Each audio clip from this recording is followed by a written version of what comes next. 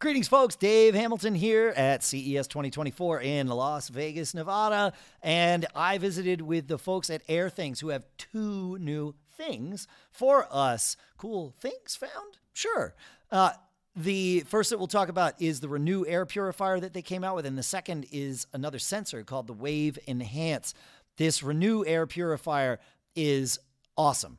It looks awesome. Haven't tested it, obviously, yet, but it is built for bedrooms, very quiet. It has like an auto mode where it can sense and do what it needs to do. It's got a PM 2.5 sensor in it. It cleans when it needs it. It's got 4-stage filtering, including HEPA and active charcoal. The filters are about $69, and the whole thing, the Renew Air Purifier, is $399. It's Wi-Fi. You control it with the same AirThings app. All the data's in your app.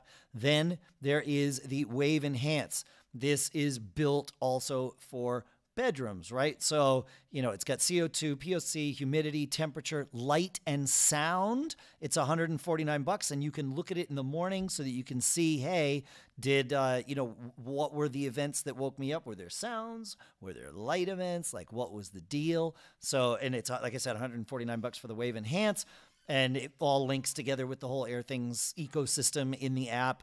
And then, of course, the Renew Air Purifier, $399. airthings.com. Go check it out, and make sure you stay subscribed here. Make sure you subscribe to the show at macgeekgab.com. Make sure you thank our coverage sponsors, Collide with a K, Mac Updater from corecode.io/MGG, and of course CCC Backup. And make sure you thank all them. And then what's the other thing? Oh yeah, don't get caught.